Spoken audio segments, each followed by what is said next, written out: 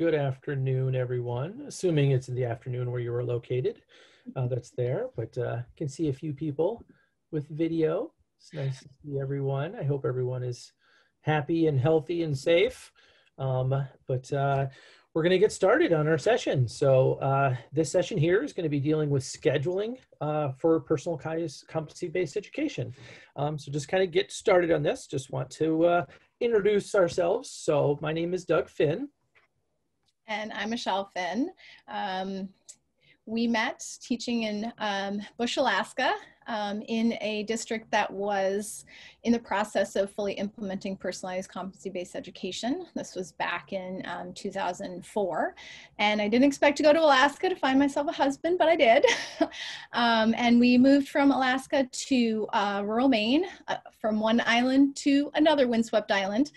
This one was 8.5 miles off the coast of Maine. I'm a Mainer, so I dragged him off to the East Coast, and we taught in a one-room schoolhouse there, kindergarten through 8th grade, which for some spouses might be their worst nightmare, but for us it worked out great. And we just implemented the same things we had done in Alaska with our kindergarten through 8th grade students, and saw great successes. So we became really just hugely involved in advocating for this, and started presenting on it early with Reinventing Schools and later with Marzano Resources. So we're so happy to be with you here today, and I look forward to hearing feedback from you, and also hearing about maybe what level of implementation you are interested in or are currently succeeding at. So. All right, so with the topic and the time constraints and everything that we've got, I'm going to kind of run through these components that we want to hit. So at first, this is kind of the outline for the hour, big picture framework, how scheduling fits into the system, then specifically getting into scheduling itself, overview, and then we really want to emphasize some really components that need to be thought out in the design process of going through developing a schedule for personalized competency-based education. And then at the end, we want to have a discussion where it's going to be a networking, but then also a reflection, because we're going to basically just drill you with a bunch of content and give you ideas to think about. We obviously do not have enough time to go into detail in every single one of these, but we just kind of want to pepper it out there to kind of show you that there's a lot of things that need to be thought of. And so what we've done is we've written a book about it because we felt that it was so important with that.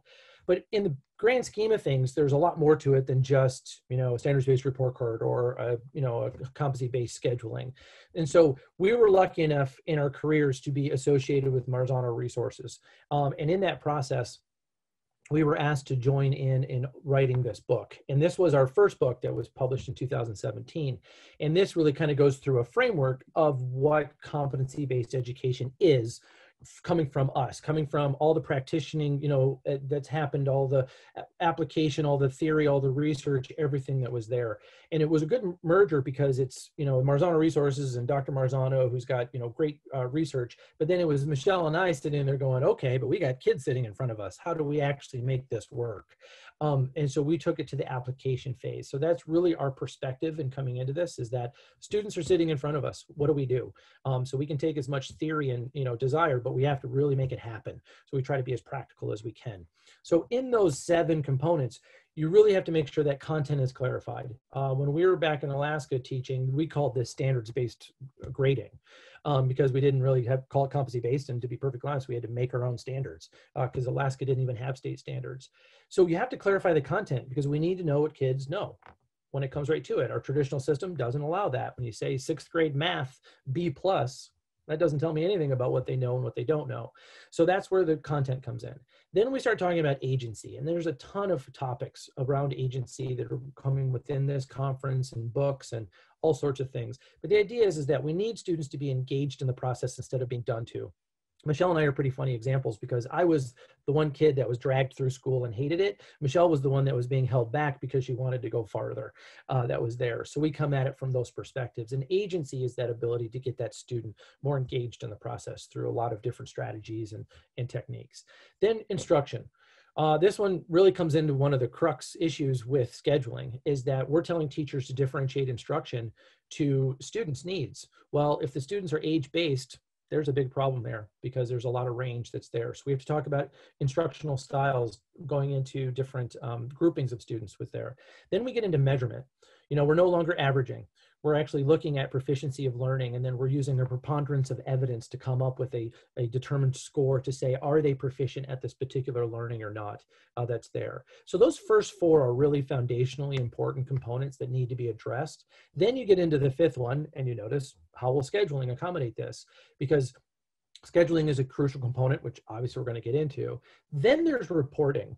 Notice reporting is the sixth one in this list, and most people want to jump to, I want to make a standards-based report card. It's like, that's just a piece of paper that you mail home to the parents. There's so much more involved in this than just a standards-based report card. And so working through that. So the first six design questions are really there to get you thinking about the structure of competency-based education. And then the seventh one is really, how do you transition? How do you go into this? And that transition can shift anywhere from 3 years to 5 years, depending on the culture and resources that are necessary in your school district or area that you're working in. And so what we did is we really started to come into and say, we actually have to dive into one of these topics way deeper in working through this. So we literally have just, I do not even have a copy, Michelle doesn't either, of this book. It just came out on Friday. So we just got an email saying the books got to the distribution center to be able to get books out to people. And so we dove into that fifth design question in specifically talking about just scheduling. And this is how the book is laid out and the topics that we want to address. So there's an introduction, kind of that transition, traditional versus personalized competency-based systems. Then we start talking about student data, which is crucially important. And we have an entire chapter about that, because if you get to the point of, if you don't know what kids don't know, then how on earth would you schedule them? That's there. Then really today, what we're going to be discussing is that overview of personalized competency-based education. Then horizontal and vertical scheduling are two different components or strategies that you can go at for designing a schedule. And then the sixth one is added to all those teachers that want to do this, but they don't have the power to make their district make changes. They can do some standalone things within their classrooms and try to get those components going through that. So that's what that sixth chapter is really designed into.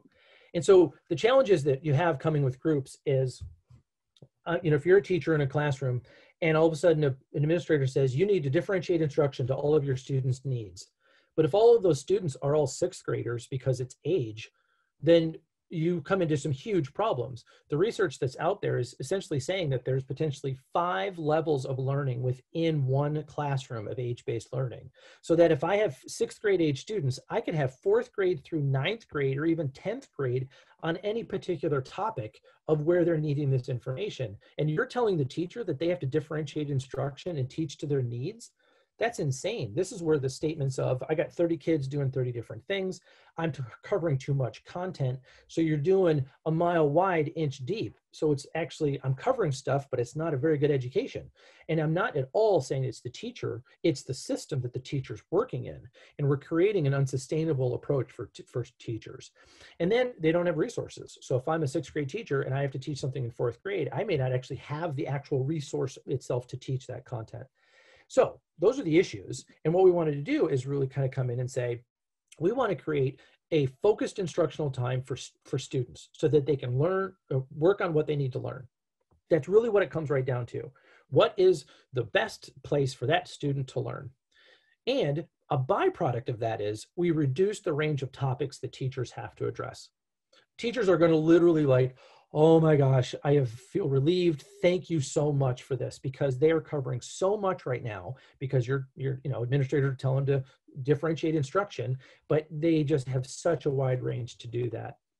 And then importantly is we have to make sure that when we do put students in these groups, that the pace at which the students are moving is appropriate for them. It's not too easy and it's not too hard. We have to have them, give them a challenge level that is appropriate. So if a student were to be placed into a course, it's not just, okay, you're now in 6th grade math. The teacher just trudges through 6th grade math. It's like, no, if they only need 5 standards in 6th grade math, then they get those standards done. Then they move to 7th grade math. And everyone's brain just goes, but wait a minute, the traditional system doesn't allow you to do that. Exactly.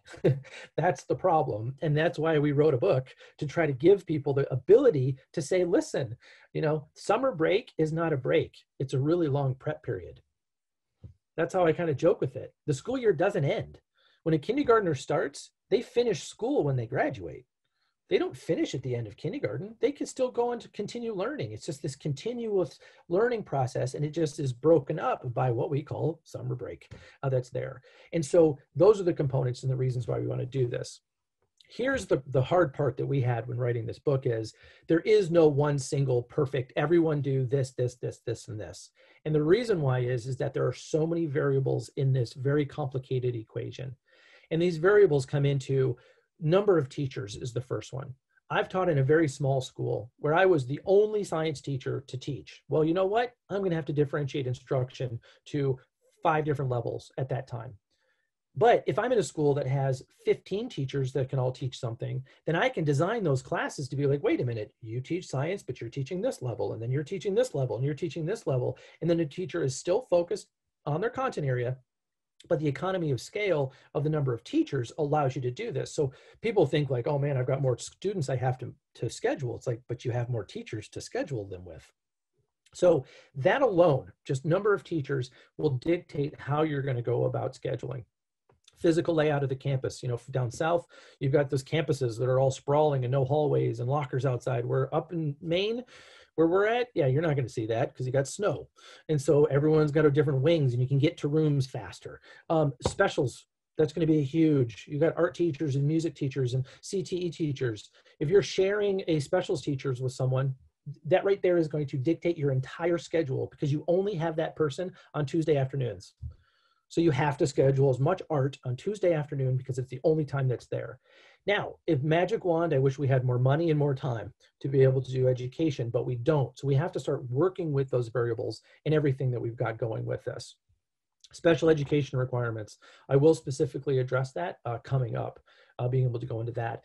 Teacher-student ratios. You don't want one teacher to have 5 kids and then another teacher having 25 kids. You want to try to have some sort of equity across the number of there. But again, if we're doing it by student data, what is the data telling us that the students need? That isn't the ideal, hey, everybody gets 25 kids. It doesn't really matter what they need to learn, just put them in classrooms. We don't do that when it comes to personalized competency-based scheduling. So kind of coming full circle kind of on this is, keep in mind that you're not jumping into scheduling. You already have things in place. Your content has been clarified. You know what the standards are. Agency is developed and functioning because when we do ask students to work in small groups, they can function in those small groups. That's one of the biggest issues with competency-based education is teachers organize it, put them in groups, and at the end of the week, they go, the kids didn't learn anything. And you're like, you're right, because they don't know how to work in small groups. So stop putting them in small groups. We need to teach them how to work in small groups. Then we get more effective instruction occurring. So we have to make sure agency is in place. Instructional strategies are in place for teachers to be able to work with more of a dynamic environment. And then measurement. Okay, this one is really crucial, is that, if you're in a system that's traditional averaging of grades, or if you're in a standards-based system where you're actually reporting out on standards, those are 2 definitely different starting points when coming into scheduling that's there. So kind of coming back full circle to that framework. And so what we want to do right now is just kind of get an idea. I see there's about 30 people in this group right now. What I want to do is jump to a poll. All right, and we just kind of want to see where you're at. So if you could pop the poll up for everybody, and then if you could just answer this question, and then we'll view the data. I'm just kind of curious to see where everybody's at in this. So kind of read through these. And Doug, I'm so sorry. We seem to have an issue with the poll. I was able to launch it, Nikki. You got it? Oh, outstanding. Thank you, Michelle. Okay. Sorry. Yep, I can see people answering. Great. Yep, perfect. Outstanding. False alarm. The world of Zoom.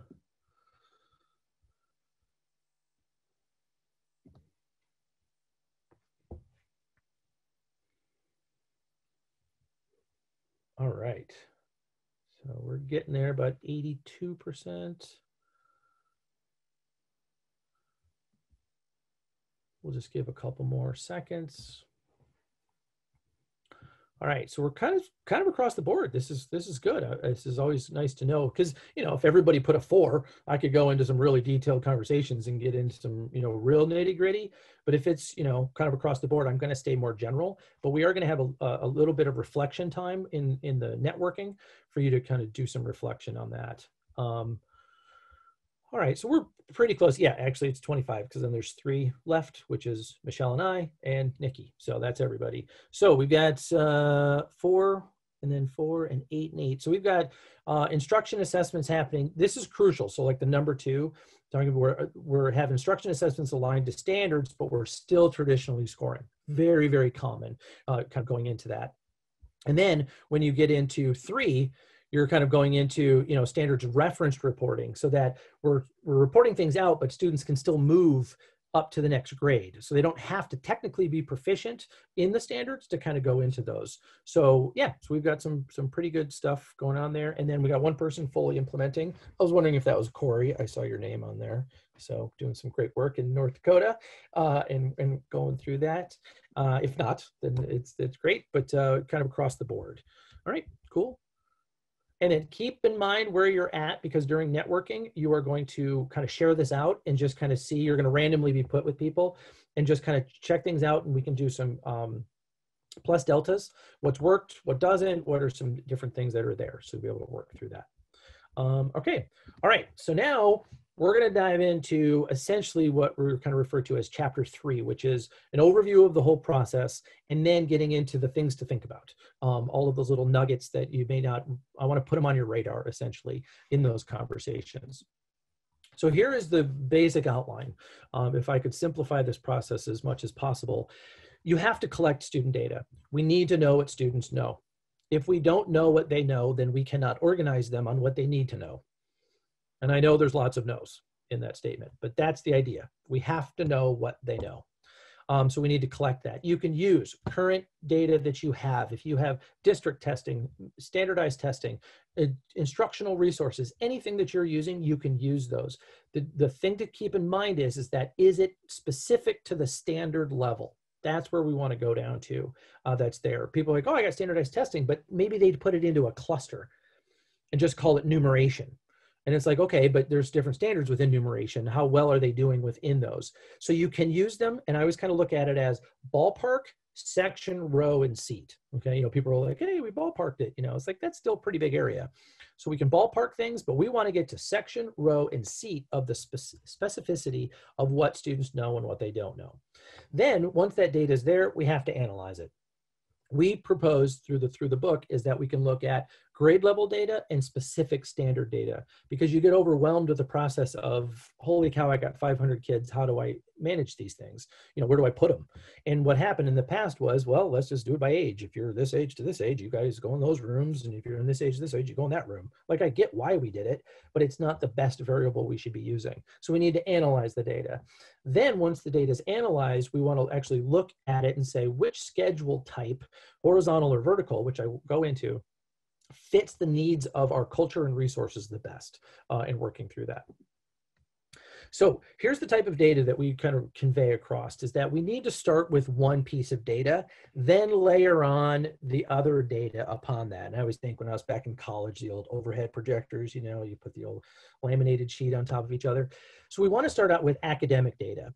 Organize the academic data, then we start looking at behavioral data. And behavioral data is very general, like social emotional information, literally like referrals to the office. I mean, anything that's in there, IEP data, anything that we would be using at that point. But we have to start somewhere, because people jump in and they pull in all these variables, and then they're like, oh my gosh, I'm lost in the chaos of this process. Stop pulling in the variables. Let's organize, then add a variable, organize, add a variable, then organize. And that's really one of the key takeaways from this, is that we're trying to be very deliberate in working through this. So this next one right here this is actually, from a 500 students. This is a model classroom based off of national testing data. So we kind of created a generic school for our example. And so looking at this data, it is a middle school. So there's 6th, 7th, and 8th grade aged students in this building. And across the top, there's 4th grade all the way through 10th grade. And there's the percentage of standards proficient. So when you look at some of these things across here, and if we just, let's say we go to 6th grade, and then there's 2 columns, there's beginning of 6th grade, meaning that I've only got 0% of 6th grade done or less than 25% of 6th grade done. So I'm kind of at the beginning of 6th grade. Now I've got somewhere like, hey, I've got 25 to 75% done. I'm still kind of like in the middle of 6th grade. This is where I would kind of be grouped together with other kids that need the middle of 6th grade. And then the teacher can teach middle of 6th grade standards to all those kids. And just imagine being that teacher. I've got a group of kids that are actually ready for the middle of 6th grade standards because they're proficient on the previous stuff. And then I can actually move at a faster rate because they're ready for my content. Instead of the kid got his C in the previous class, they come up to my class and I don't know if they're ready. So analyzing this data, the beauty of it is if we take middle of 6th grade and we go down to 6th grade, the actual 6th grade, is that there's 15 students in ELA that are in that location. But what I love about this data is I don't know how old they are because that's not a factor that we're dealing with right now. Age is not an issue, but those 15, they all might be 6th graders. They could be 8th graders. They could be a combination of 6th, 7th, and 8th graders. But we've got a group of kids that's their zone of proximal development. That's their challenge level for them to be able to be learning those. Now, at this level, I don't know what standards they are. I just know a big chunk of the percentages, and I don't know what kid that is right now. Because if we went to the student data, I'd be analyzing 500 kids worth of data, and it becomes very overwhelming. So you look at this data to organize the information. Then if I want to actually look at that 15 kids, I've got a master list and it goes down to here's 6th grade. And these are the actual standards that students would have. So this is a standards matrix that would be all of the standards needed for 6th grade. And this would tell me which ones they're proficient at and which ones they're not proficient at. So as a teacher, I would get a group of students and I would already know what they know and what they don't know so that I can preemptively plan my lessons designed around their needs. Instead of, I already know what I'm teaching. I'm following the teacher's guide, boom, boom, boom, boom, boom, all the way across. If my kids need it or not, that's what they're going to get. We are getting away from that, and we're using the student data to drive instruction. But we want to organize them so that the teacher has the most common group of the topics, so they're not spread across 5 different levels that are there. So this is a pretty big document, and it could be, depending on the number of standards per grade level, this would tell you what they know and what they don't know. People always ask, what's our first step in scheduling? You need to get data. You need to know what the kids know. If you don't have this, then don't even move any farther because you're not going to have very accurate data working through it. Then there's the analysis of data. So if I just take one of those rows, so I take ELA, so that's the 30, the 111, the 83, and it's the middle, beginning, same data that we had. But then we sit there and say, okay, how many physical locations do we have our students to be in? How many teachers are going to be certified to teach these actual areas? That's where this second row, number of groups, comes in. If you have that many teachers, if this is a middle school with generalist teachers, or you've got this many teachers that are working with it, you've got that many groups that you can break up those kids into. So you're limited by the number of groups, by the number of teachers or physical locations to put them. So you take your numbers and then essentially you just start playing around with the numbers to say what's the best fit. If you have 30 students that are in the middle of 4th grade, and again, I don't know what the age is, but that's a group of kids that are there. Do I want to break that up into 2 groups of 15 or do I want to have 1 group of 30? That would depend on how many teachers I devote to that group. But then if you look across there, everything seems to work pretty well. You're like, okay, 2 groups, 15, 28, 28, 21, 29, 25, 25. And keep in mind, every one of those grades has a chunk of standards that are just that grade. They're not having to teach 4th grade through 9th grade. So the attention, the focus a teacher can have is really, really amazing in being able to actually teach to the student's needs. Now, this group on the side where it says 8th grade middle all the way up to beginning of 10th, that's one group with 4 levels with 26 kids.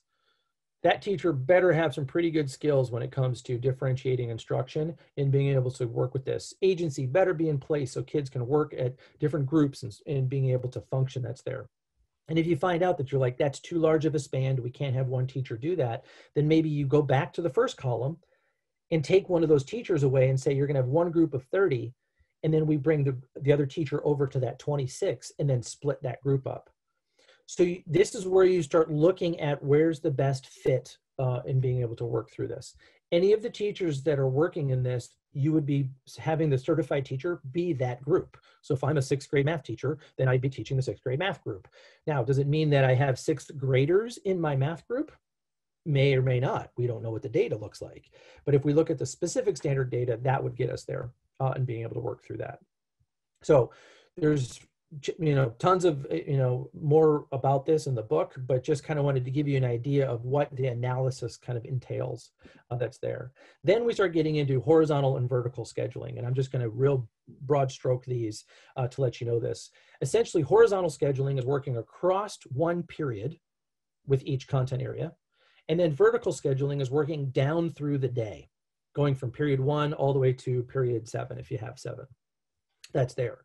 So here's an example of the ideal, beautiful system. I wish every school could be able to do this. It would make scheduling just so easy to be able to schedule students based on their needs. Everyone teaches ELA first period, math second period, science third period. But the reality is that that doesn't work. Okay, first of all, I don't have enough teachers to teach that if I'm in a high school or middle school. Elementary, I could do that. I've got a lot of generalists, so meaning that they can all each teach ELA. And the beauty of this is if that a student needs to move from teacher A to teacher F, they can, and it doesn't mess up any of their schedule to be able to do that. And so it limits the disruptions to just that period in working through that. So that's like the ideal situation, but in reality, it's more like this, where you sit there and say, hey, listen, second period actually is our priority content area. Let's say we pick ELA, if that's our priority area. Then you sit there and say, okay, but we have lunch schedules, we've got recess schedules, we've got special schedules, we've got everything else that's working through this.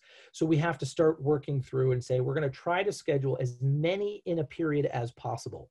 So in third period, you've got your second content area in the first column, and then you've got your second content area, if let's say it's math, in the fourth column. Those two students could move from one column to the next column if they needed to, for being able to have dynamic movement. That's there. But the second group and the third group wouldn't be able to do that because they're at lunch and the other one's at recess and having their electives. And so you're just working down this. The farther you get away from your second period, the more traditional your schedule is going to look, because of all of the crazy variables that we have to deal with that's in here. So we did this in Alaska for 1 year, and we had amazing growth in reading because we looked at our school data and said reading was was by far our lowest content area of success. So we put reading as our second period, and our kids really had a lot of growth when it came to that. I was a high school science, biology, and earth science. I taught reading for a year because we needed reading teachers. So we kind of looked at the different ways we could bend and tweak certification expectations when it comes to teachers. So there's a lot of creative problem solving, I would like to say, in certain cases that's there. So that's horizontal. Then we get into vertical. And vertical, again, is starting from period 1 down to period 5, just in this example. And so we would still pick a content area to be first. So if we did ELA first, we would organize all of our students based in those 3 teachers, because I only have 3 teachers that are certified to teach that content area. That's easy. It's very, very easy to do. I can put the kids where they need to go. Boom, boom, boom. Kids need to have lunch. I can have it set up because one kid needs to be in one of those boxes. It's not like multiple kids in multiple boxes there. But then when I get math added, this is the problem with scheduling, is that, I've got a kid in second period ELA, and that's the level that they need in ELA, but it's also the only time the same math class that they need is in second period. So you're like, oh man, what do I do? Well, if we keep ELA as the core area, we don't change ELA's classes, we change math's classes. So we would say, we're gonna move that student to another class, but by moving that student, we are now adding another level within that class. So if they're a 6th grader and they get moved into a middle of 5th grade class, that teacher now has to teach 6th grade and middle of 5th grade. And that makes it harder for that teacher. The more you add, so if we added math and added science and added social studies, the more you're going to get more of a traditional schedule, because you're going to have more conflicting scheduling components with the students at the same time. This is when lunches and all the different things start adding up into this. So the farther we move across the schedule, it becomes harder to get them to be more homogeneous groups, as in homogeneous as the same learning needs. within each of those groups that's there. So this is more of a realistic one. And so you kind of look at it and go, it kind of looks like a normal schedule. But keep in mind, it says math and it says first priority content. So that math group, so every time you see a math block in group 1 and then down in second period for group 2, and then 6th period for group 3, and then 3rd period for group 4, when you see those groups, those kids were placed first. Then they started putting in the second one, which was ELA.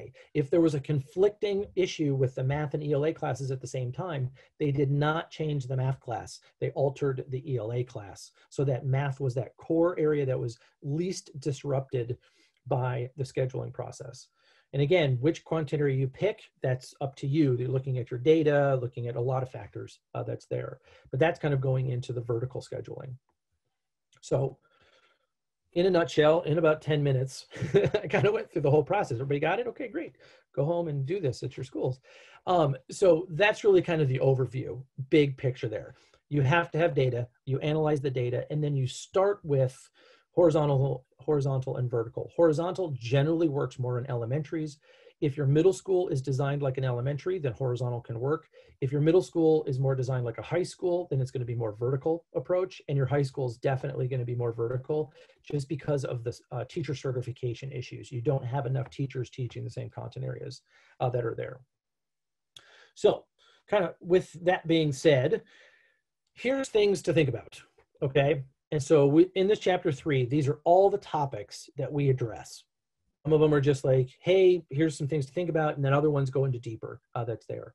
And so due to time and feedback from yesterday when we did our book club, these first 5 are going to be the ones I'm going to talk about. And then if we have time, which we probably won't, there's the other 5 that are going into this that's there. So then when we get done with this, if you have questions and comments, you can throw things into the chat and we'll try to do this, but then we're going to have kind of a networking plus delta where I want you to discuss these things, like which area do you think would work well, which areas are going to be challenges being able to implement within your school or district to be able to do that. So one question that always comes up to me is, what's the length of class? Should it be 20 mini classes of 20 minutes? Should it be 3 classes of 3 hours? And when it comes to determining which one is the best, we did not do the research to determine which period is the best. What we do is kind of flip it back onto the school to say, you need to determine which is best for you. Okay, that's there. Just because you're in periods doesn't mean change it to blocks. And if you're in blocks, don't change it to periods. So I love this one down here. It says, merely changing the school bell schedule will not guarantee better student performance. It's all it is rearranging decks on the Titanic kind of thinking, that it doesn't really change the alter of the direction of things. It's just, you know, putting a new coat of paint on it. But the idea is that which sets up the best. When I first started teaching, we had periods for about 2/3 of the school day. Then we would have a PBL, a project-based learning, for about an hour and 45 minutes at the end of the day.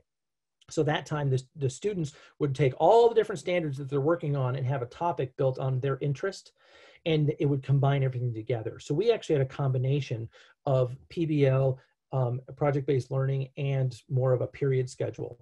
Worked in a block schedule. That's also, you know, block schedules is just make sure everyone's efficient in being able to utilize the time the best that's there. So when it comes to length of period, we do not necessarily advocate one or the other. We do use periods as the examples. It would have been twice as long if I made a period, you know, example and a block example that's there. It's the same process, just depending on which chunk of time you determine to be the best for you. Interdisciplinary classes.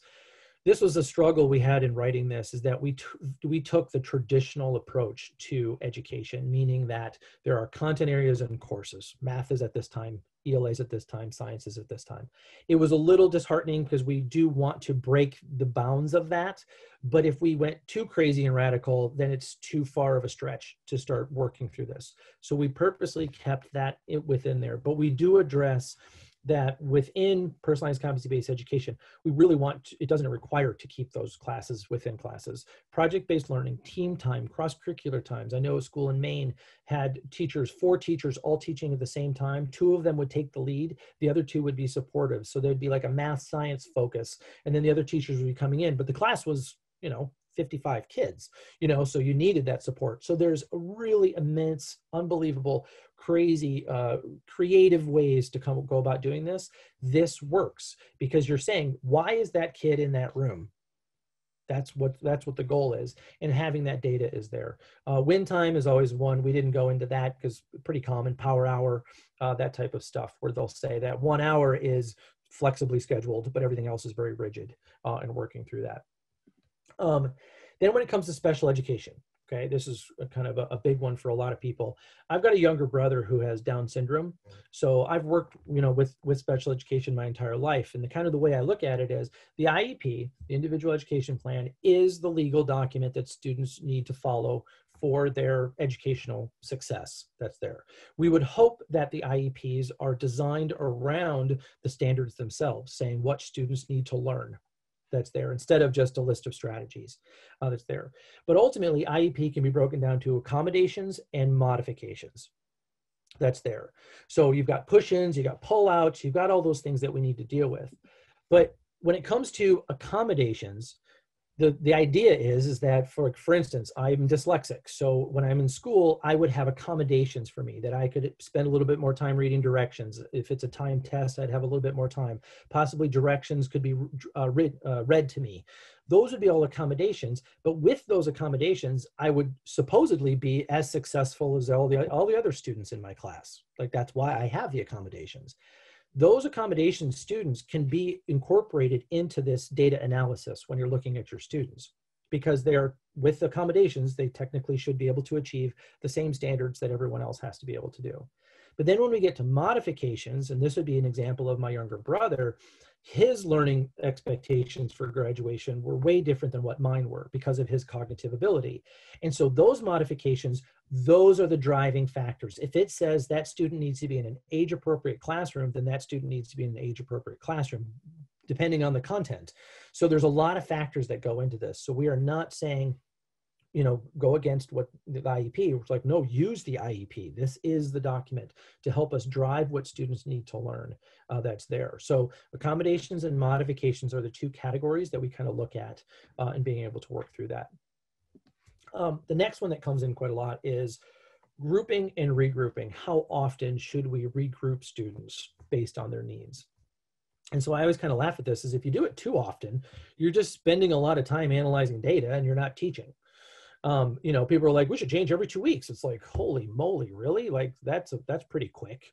And you're changing just for the sake of changing? Like, what if a kid's in a good group and they're learning what they need to be learning? Why would they need to change?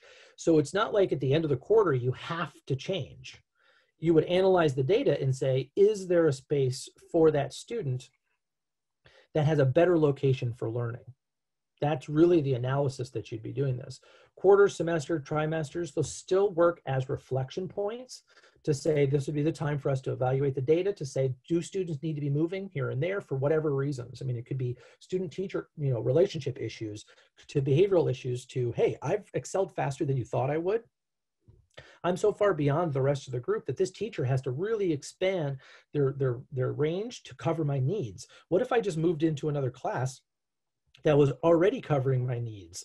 Then that teacher has less range and the other teacher is like, okay, that's another student coming in. So that dynamic nature of that becomes very stressful for some teachers. If you're at the end of a quarter, I would not send a student to another classroom at the last 2 weeks of the quarter, because you've got class dynamics that you're talking about, you know, that you're disrupting everything. You're plopping in a new kid at the end of the quarter, and maybe that creates this dynamics that everything was running very smoothly. So there's a lot of factors that go into this, but the key point to this is only do it when you need it. That's it. You don't have to shake it up just to shake it up. In horizontal scheduling, it's very easy to move students because everybody's in the same period, and you can just move them from class to class to class to class to class, and it doesn't affect any of the other the periods in their schedule. Vertical scheduling, that does, because if they're in third period but they need to move to first period, well, whatever was in first period now needs to be moved someplace else. And so that's where horizontal does work a little bit better with that. But again, a lot of factors play into what you'd be picking that's there. Then we get into the idea of students working in multiple levels at the same time. When we were in Alaska, we came across this issue. And so ultimately, let's say you've got a 6th grade student who loves geometry, and they're just like taken off in geometry. They love the 6th grade geometry. They go into 7th grade geometry. They'd go into high school geometry if we allowed them to. But the problem is he's not doing very good in algebraic expressions in 6th grade. So he's just like, I don't like algebraic expressions. I'm just not going to do those. I'm just going to keep doing things I love to do, which is geometry. Yay, I'm just going to keep doing geometry. That's where we have to step in and say, wait a minute. To be a responsible learner, you have to have all of this as a background of learning. So I, as a teacher, would come in and say, hey, we're going to hold you back on the geometry, and we're going to spend the time that you would spend in geometry now on algebraic expressions, because we need you to move up, not move up here and then come back and slowly kind of move this up. So we had a rule in our school, just because this is what worked for us, is they could only work in 2 levels. So if I was in 6th grade, I could only be working in 7th grade as far away from me. If I was finished with 7th grade and I wanted to go into 8th grade content, I couldn't move into 8th grade content. I need to go back and figure out what I still needed to finish in 6th grade and move that up to 7th grade. Then once I was in 7th grade, then I would be allowed to move into 8th grade content. So we wanted to have the kids to be responsible about all the learning that's there, not just the, hey, I like geometry and I don't like algebraic expressions that's there. All right, I know I'm talking extremely fast and I'm trying to cover a lot of content in a short period of time, but those 5 topics are really the topics, I wanted to hit based off of feedback from previous sessions that we've talked about in this topic. So length of period, what needs to work for you. Interdisciplinary classes, I strongly recommend, if you have the ability, to do some PBL, but you don't have to, and it doesn't have to be block. Working through that. Special education requirements, is that accommodations and modifications. Regrouping, there are set times that you can do that, but only if they need to. And then working in multiple levels, just kind of thinking about that, because right now we don't let kids do that because they're stuck in 6th grade because that's what the teacher's teaching. And then when they move to 7th grade, they get 7th grade. So we've never run across that issue before, but that's something new that'll happen because students will be able to move at their appropriate pace and working through that. So it is just a few minutes before we're going to break for our networking time and kind of the plus deltas. So in the chat, if anybody wanted to throw a question or a comment on the topics that I've kind of addressed so far, I'll try to get that just in the next minute or two that's there. And then we will be jumping down to essentially our breakout networking session that's there. So if you want to throw something in the chat, I'll give you about 10 seconds.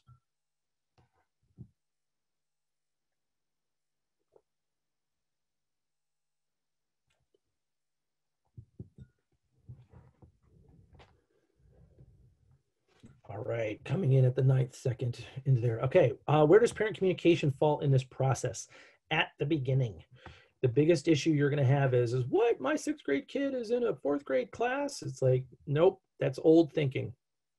You're saying your student is in a class that your student needs. That's what it comes down to.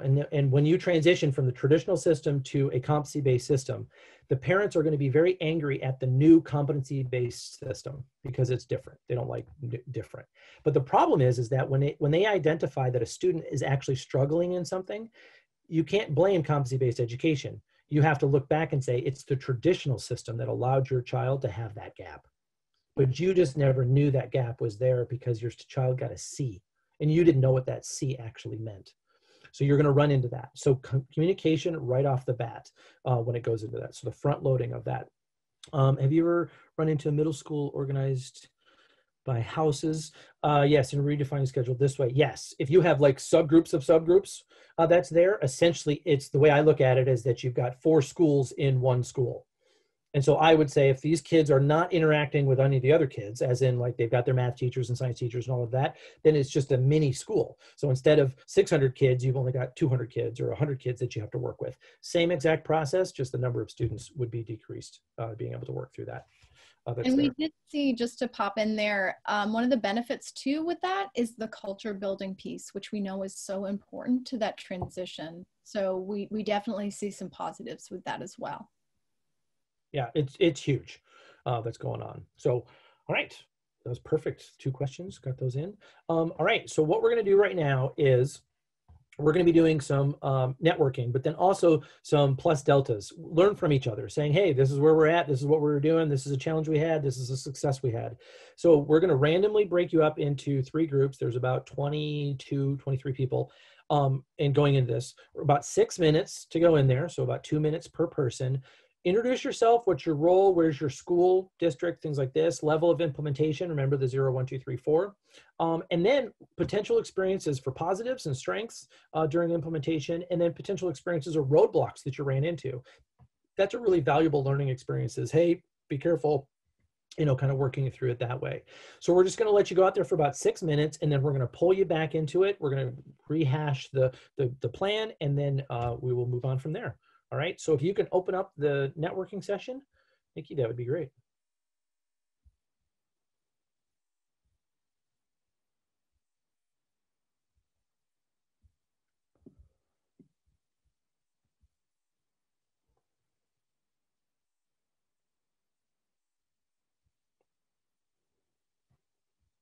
All right, I was asked to join room 3, but I'm going to stay out of that room. I was also invited, so I will stay out of that. So I'll click later, I think.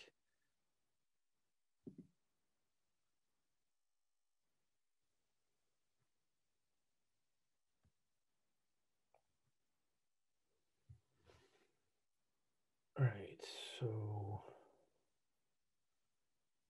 223.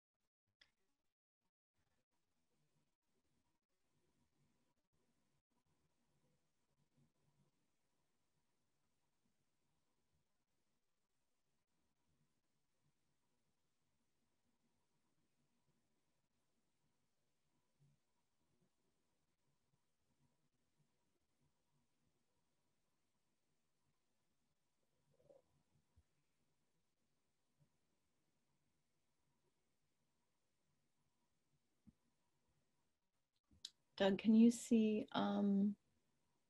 there's a message from Shane. He had to leave, but he left his contact info. Can you see that message as well in the chat, or is that just to me? That's just to you. Okay, I took down his info. Just... Okay.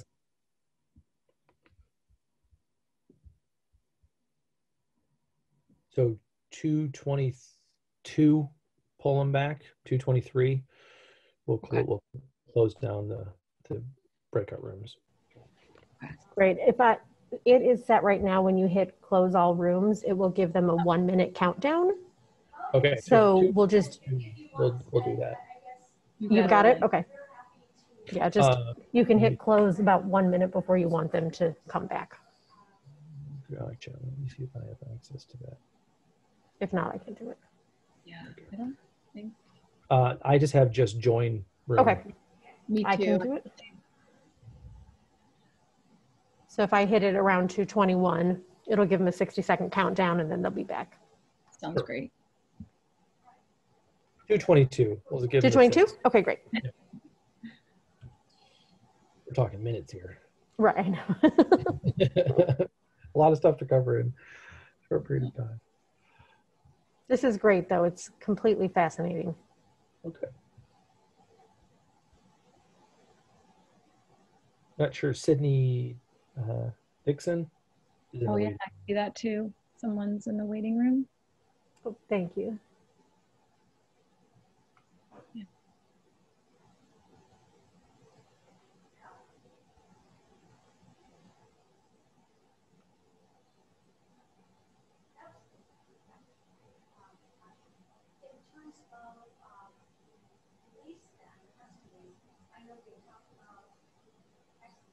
So Sydney, thank you for joining us. We are just wrapping up some breakout rooms, and so the group will be returning here in just a couple of minutes.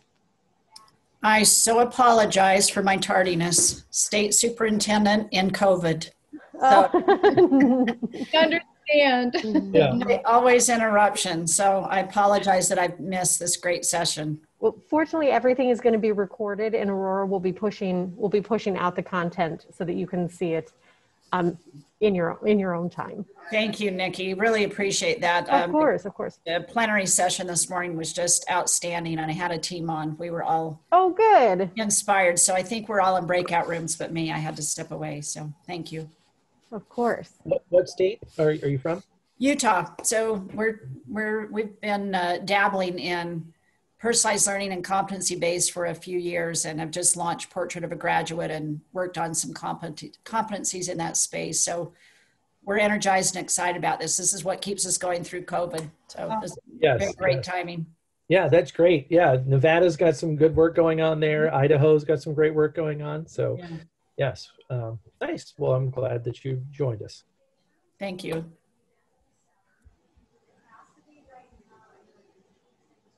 All right, Doug, we are at 1:22. Do you want me to give them the 1-minute warning?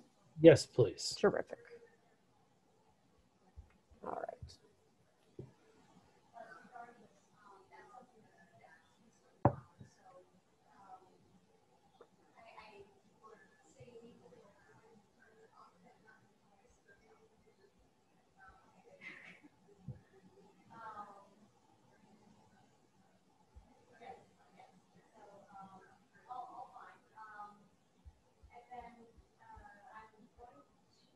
All right, everyone floods back.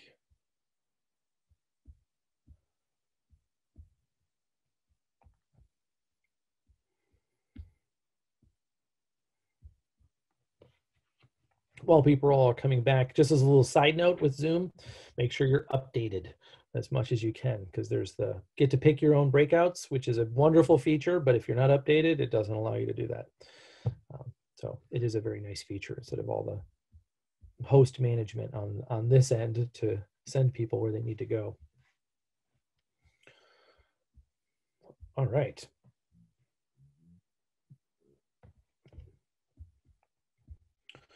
All right, cool. Well, I hope everybody got a chance to just, talk with each other and going in, because that's unfortunate. If we were at the conference, like physically there, we'd be in San Antonio. I'm not sure if you've been there before. It's such a great city. It's got the little canal. It's really beautiful. I'm not trying to make us feel bad, but it's just a really beautiful place. And the networking is the best part of this whole conference. Being able to talk to people that are actually in the trenches and working through this, that's there. So we really wanted to make sure we hit this as that component that's there. So know that, reach out. We've got internet, so you can, ask questions and do different things that are there. So kind of on that note, coming full circle, is that, people always ask, where's the first place we need to start? Somebody did that yesterday in a session I was in, and it's like, you need to collect data. That's there. You need to know what kids know. I mean, I've said that probably 4 or 5 times so far. So that's really there. Use what you've got. You can go into comprehensive assessments if you need to be able to collect information, but ultimately you want preponderance of evidence, a pile of evidence to say this student does know this or not know this. That's there. Then analysis of the data at the grade level, which helps break up that information from being 500 kids down to, hey, I only have to look at 82 kids. And then I can look at those 82 kids and say, listen, I need to put them into 21 groups of 20, and then kind of working through that. And then the specific standard data actually tells me which kids would go into which classrooms. And that's where, and then you look at behavioral data to work into that. So it's big picture, working your way down to more manageable chunks that's there. And then there's the horizontal working going across a period, and then there's vertical going down the day that's there. So those are really good starting points, but then eventually when you add more content areas, you become more traditional just because we've got so many crazy variables that we have to deal with in being able to work through this. And then again, all of these topics that I was kind of hitting with the think about, we address them within the book so that it gives you some information to kind of continue that conversation or that research that you needed there. On one of those points is, technology, it's a hard one to write about because it's never ending and kind of changing and working through this. One thing that's there is that, recording all of this data and keeping track of it can be cumbersome. So you really need to make sure that you know what you want before you go out and get something new. Don't get caught up in the bells and whistles and things because it may not end up being what you actually want and you're kind of tied to a contract that's there. So just be as aware as you're educated as you can, being able to work through that in the technology. So kind of on that note, here is our contact information. You can email us. We are always forever talking about this stuff. Since 2004, we still wake up on Saturday mornings and drink coffee and talk shop. That's there. So it is just for some reason in our blood that's there. So we would love to hear from you. And just being able to do any follow-up questions or anything that's out there. Again, there are resources for you. So when it comes to the handbook as the framework, but then also specifically within scheduling, that's there. You can get it from Marzano Resources or Amazon. And then there's also virtual and on-site professional development that we do, like strategic planning, working with administrative groups to talk about scheduling, talking about analysis of data, talking about really, we try to model what we want in the classroom. So we definitely personalize anything when it comes to that that's there. So kind of on that note, it is 2:27. If there are any last follow-up questions that you've got, I can put it into the chat and I'll be able to try to answer that. And then the survey will be put into the chat for this session for the Aurora Symposium. So with that, if you need to leave this group, thank you very much for joining. And if you have a question, I'm here to help answer. All right, thank you. And there is the link to the survey right there.